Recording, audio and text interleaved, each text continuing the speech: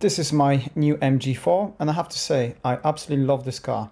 However, there are several things that I don't really like about MG4. Let's start from the first one and the most annoying one in my opinion, no rear wiper.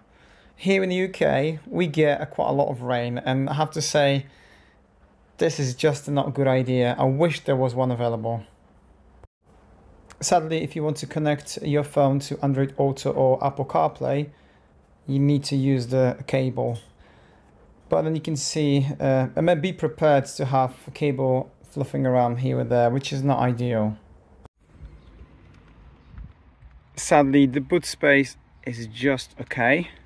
And also, this might be an important one for some people. You don't get a granny cable with it. So you need to be prepared, if you don't have a charger at home, to buy a separate granny cable. Also, I wish there was a storage here underneath to storage the cable, because as you can see there's just not space to put it.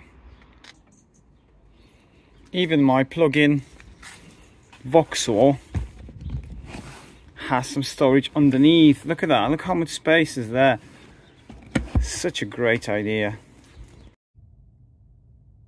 Sadly, this car isn't very efficient, I have to say. I have driven so many cars, two Nissan Leafs, MG5, test driven, and BMW i3, Citroen EC4, Corsa E, Mazda MX-30, but in my opinion this is a less efficient car for sure. So you can see from the last 1,420 miles, it's only 3.4.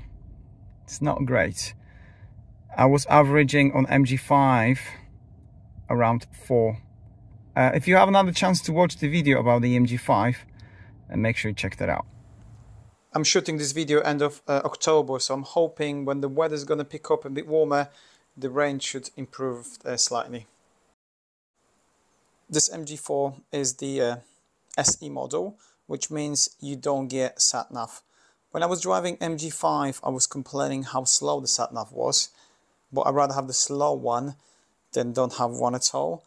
I was going to Birmingham for the meeting a couple of weeks ago, and my battery was very, very low, and I didn't have the cable with me. Yeah, so I was really panicking because I was at 2% battery, but I managed to get to the destination. But if my battery died, I would not be able to make it without my phone. So because there is no sat nav, you need to be prepared that you need the latest phone, because some people might be having older phones, let's say Nokia 3310. I remember one of those, do you?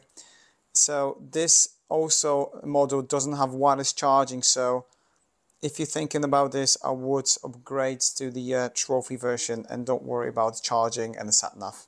Okay, this one is something that I didn't notice myself. One of my passengers, actually two, noticed that the indicators are very, very loud.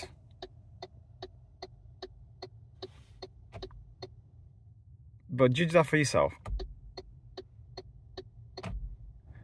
Also, the car doesn't hold its presets. So let's say, for example, driving modes.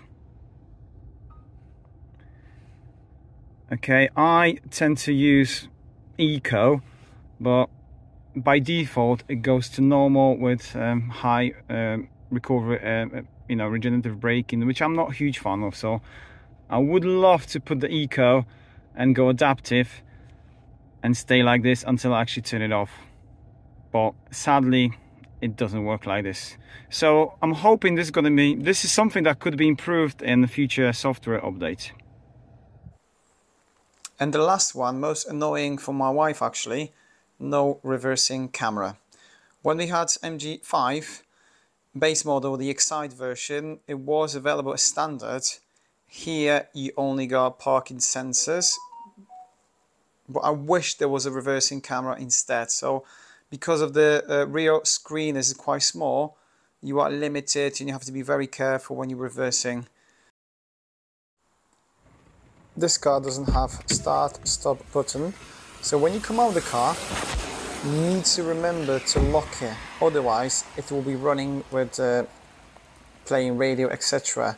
So please remember to lock it with the key, or you can also lock it using the button on the side of the door. But I love this car. I have made a video of things I love about this car, so if you haven't had the chance to watch that video, make sure you click up here. Let me know your thoughts about MG4, and I'll catch you in the next one. Cheers.